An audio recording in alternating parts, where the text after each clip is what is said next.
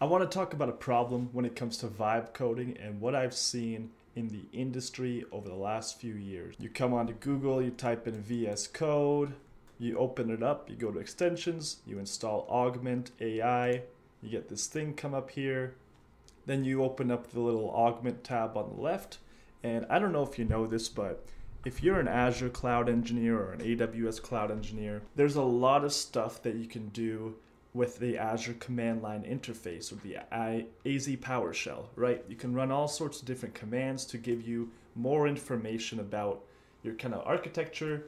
If you're trying to troubleshoot something or find a key vault or see what is connected to what, you can use the portal, but it's a lot faster if you run all these PowerShell commands. So I'll give you an example. Let's say I'm a cloud admin, sysadmin, and I just want to delete this virtual machine. I don't need this virtual machine anymore. So this is what I'm going to do. I open up the snipping tool. I take a screenshot of this. I do copy. And now I'm going to just paste the screenshot into here. I'm going to type in, I want to get as much information as possible about this VM.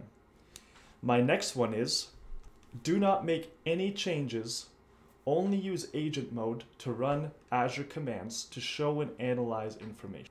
And the reason why I use this specific prompt is I noticed when I used to use Augment Code when I first started using it, I would kind of like read through everything that it would tell me to do, and I was kind of nervous with it, so I would always monitor what it's trying to do. And I started noticing that every time I do like, show me about a storage account or show me some logs on something or show me how much, what the skew is on a certain resource. And what Augment AI would do was it would give me the information and then it would start writing all these commands that would give like advisory recommendations like, oh, I noticed like you don't have public IP enabled on this thing. I'm going to go ahead and enable that too. And I noticed this firewall isn't blocking enough ports. So let me go ahead and block more ports. And it would all be like hidden in the commands. And like me, I was analyzing it, but I started noticing that like the more you use AI, the more you skim over things and the more you start getting used to it. And so what I started doing was I specifically started writing into my commands, don't change anything. Do not change anything. And I make sure to like make that as a rule. Because I started noticing that a lot of other cloud engineers, like I wouldn't say majority, this is probably a minority, but I've noticed a lot of them do this. Like I've been a contractor, I've seen a lot of different engineers at work. And a lot of them start getting careless and they'll gloss over things. And what happens is after like a couple weeks or after even a month, sometimes this stuff goes unnoticed. And every single thing that they look at, it just changes a little bit. Like this one changed the network config on something, this one changed the security policy, and little by little things start changing and then things start breaking. And then by the time something is like seriously broken, there's been so many changes and we have no idea what's been changed because there's no paper trail of this stuff happening. And a lot of people just assign themselves the global admin privileges in Azure where they can just do whatever they want. So it's really important when you're using AI that you're using something called PIM. So that's privileged identity management. You might have seen this before. It's like, natively I have a reader role. I can read everything in the tenant. But whenever I want to do something sysadmin related, let's say I want to edit a logic app, then I'll request a logic app contributor role for like an hour. And then I'll go do that task. Or if whatever I'm trying to do, I'll go enable that role just for like an hour or half an hour, however long I need to deploy that one thing. And while I'm not doing something, by default, natively, I am running just reader role. I'm making sure I can't do anything. So that's a guardrail, right? It's a guardrail in case I do type in do not change anything, but the AI changes stuff anyways. Like, you don't know. It might be doing it. I don't know. We gloss over this stuff a lot. I know, like, when I get a whole bunch of stuff on my plate, I'm not reading and analyzing everything that AI is doing. So a lot of times I even gloss over it. So I make sure that, you know, I don't give myself any permissions or privileges for me to be authenticated to do anything. So I won't be able to break anything or change stuff. So here's another thing you could do to circumvent this. So you can go under the options, click on settings, and go under rules and user guidelines. And here you can create rule file, or you can share your rules, or if a coworker gives you their rules, you can import their rules. And here you can basically do not change anything unless I explicitly tell you to.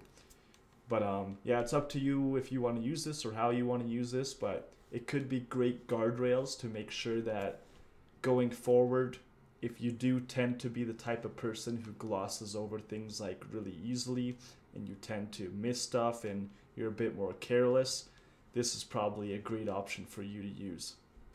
Anyways, I just wanted to point that out because that you can do a lot of damage. You can wreak havoc on an architecture if you're just carelessly cloud engineering like this. But on the bright side, check this out.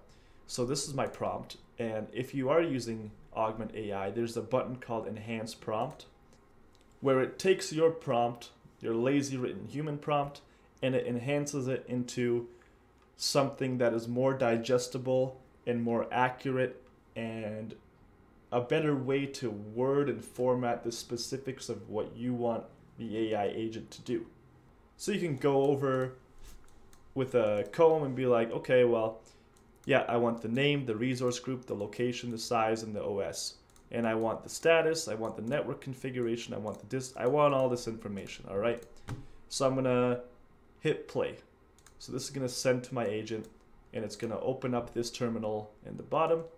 And here's where it starts doing it, right? This is where you gotta approve each command. So I try to at least somewhat read each thing. Like, I notice in the AI world, it's easy to get, like, I don't know what to call it. I don't know if there's a word for it yet. For me, it's like brain slop. It's like when you're using AI all day long and it's like just powering through shit and you're getting a lot of stuff done really fast. It's easy for your brain to just kind of get into this weird fog mode where you kind of go into an autopilot where you're not critically thinking anymore. And I almost think it's like bad for my brain and just people's brains in general. So I try to tone it down because I catch myself doing this sometimes. So at least just like, yeah, if you want to, in this window down here, you got to click on augment to see what it's actually doing. So yeah, you can see AZ is not recognized. This is just like a personal laptop of mine that I probably don't have this stuff installed. So if in the meantime, I'm going to interrupt it. So I'm just going to tell it to install any components that it needs. So you can see, like, back in the day, I would have to, like, go ahead and troubleshoot this myself. You know, I would have to copy paste errors into Google, look through Stack Overflow. Maybe I would go out and even buy a textbook on like the technology and read through like the proper setup of everything. And nowadays, you just keep pressing the blue button till it works. Like, you don't have to think about shit anymore. You don't have to go through the thought process. Like, back in the day, I had to go through like memorizing the OSI model. I had to memorize like so many different things in order to get my brain thinking structured in a way where when a problem comes up, I can think about it and go through the steps and like, we don't have to do that anymore. We just keep pressing the blue button until it fixes it. And here it's getting an error with the subscription. So, you know, I just screenshot the subscription and posted it in there. And here you go. Here it's showing us all the information that I'm looking for, right? It's showing me, but it's all in JSON. So I'm going to do something, put all the information in a file and make an HTML dashboard. So now I'm just going to do like, you know, put all the information in a file. and then make an HTML dashboard for quick visual info.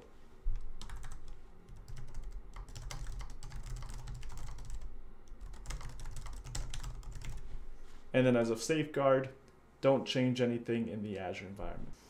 And now, I just press the blue button until it's done. All right, now it's getting the VNet information. And here you have it.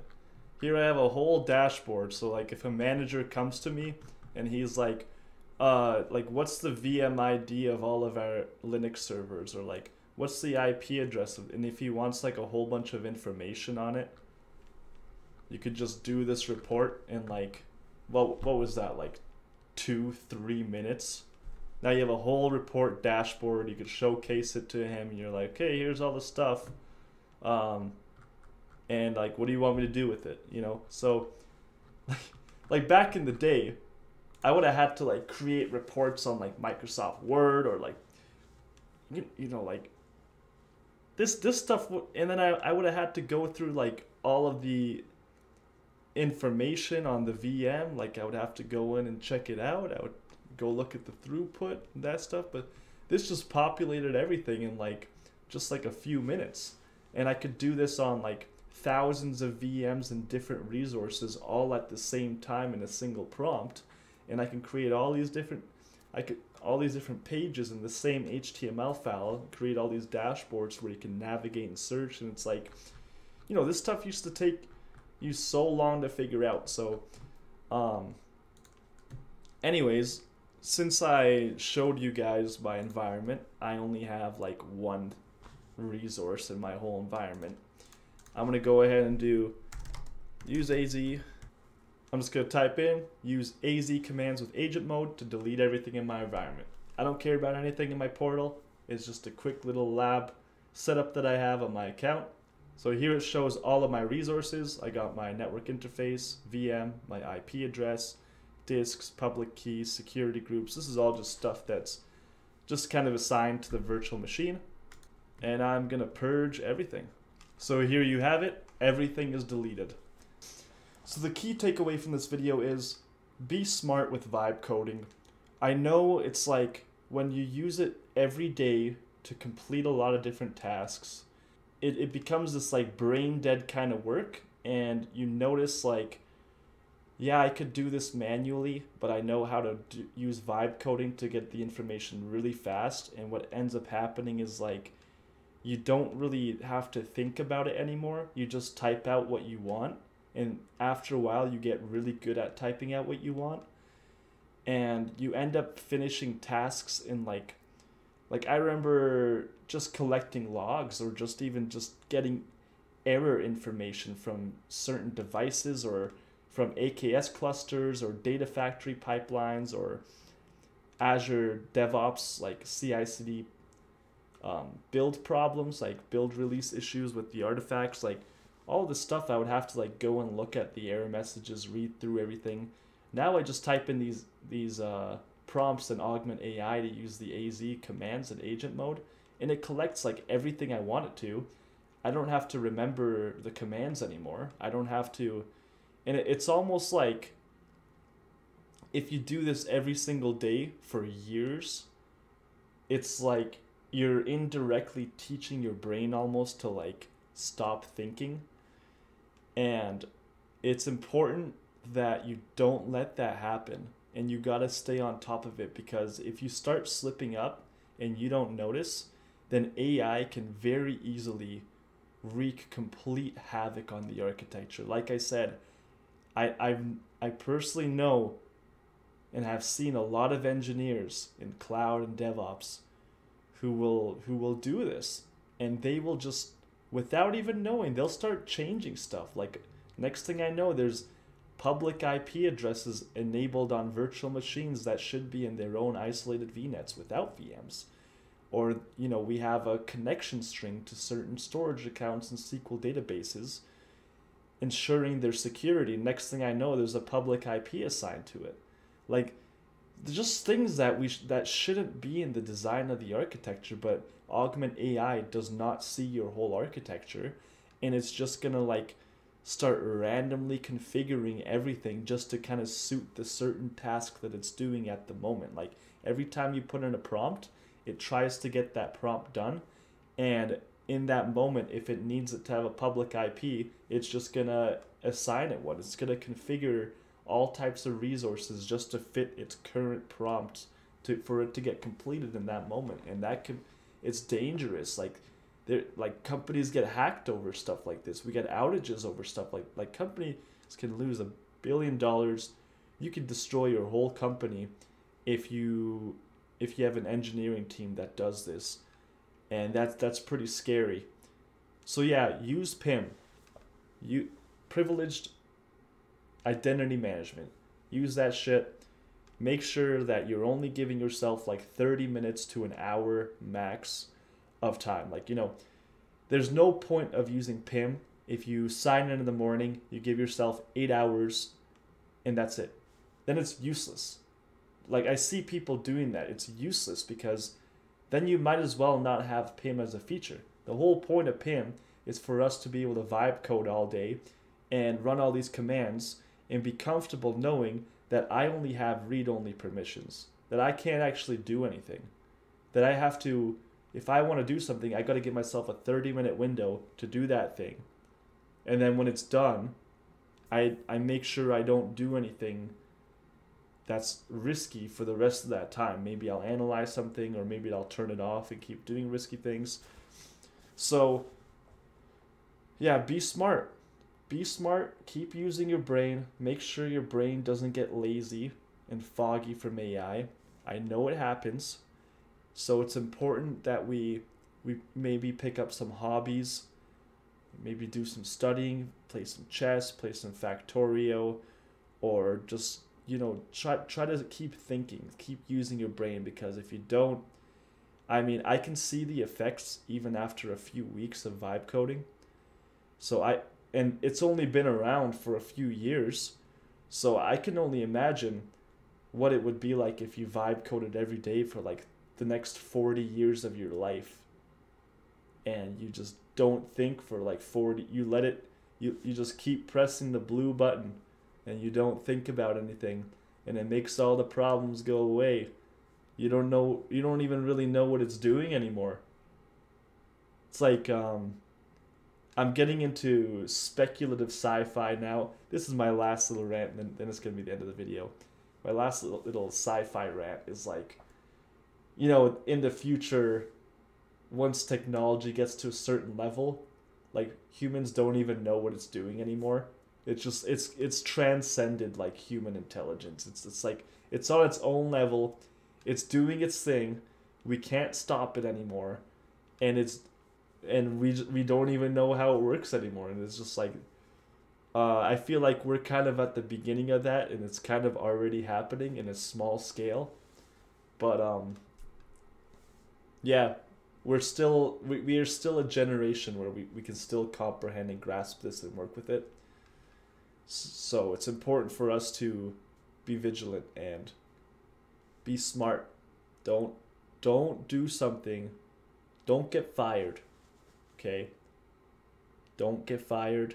Don't get a lawsuit on your hands. The last thing you want is to be vibe coding and to press the wrong blue button and for your company to lose like millions of dollars. It's an easy thing, easy mistake, and it's a rookie mistake, and it seems like it's really easy to make that mistake. So that's all I wanted to talk about. Thanks for watching.